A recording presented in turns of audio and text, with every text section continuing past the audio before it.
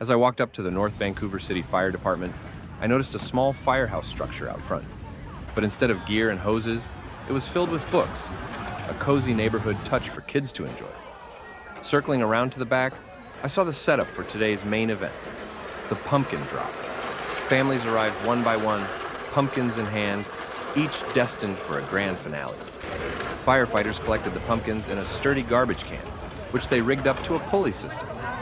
Using ropes, they hoisted the pumpkins to the top of the hose tower, where they prepared for the big drop. It was an efficient setup, simple but perfect for the occasion.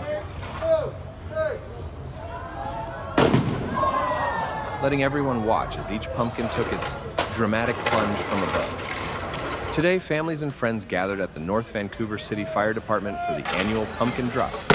Kids proudly clutched their carved pumpkins, each one unique and filled with Halloween memories. Firefighters handed out junior firefighter helmets, adding a touch of excitement for the young ones as they got an up-close look at the station and its equipment.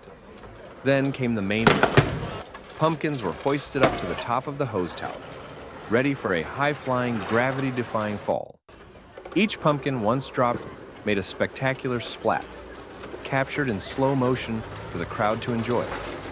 From happy jack-o'-lantern faces to spooky ghosts, each pumpkin met a smashing end, filling the air with cheers and laughter. The best part?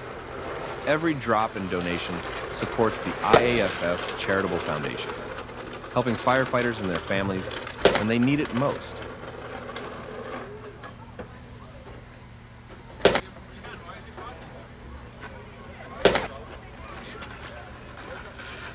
The donations for the kids are chucking pumpkins. What's that? Oh. It's donations for the kids. They're chucking the pumpkins off the bottom.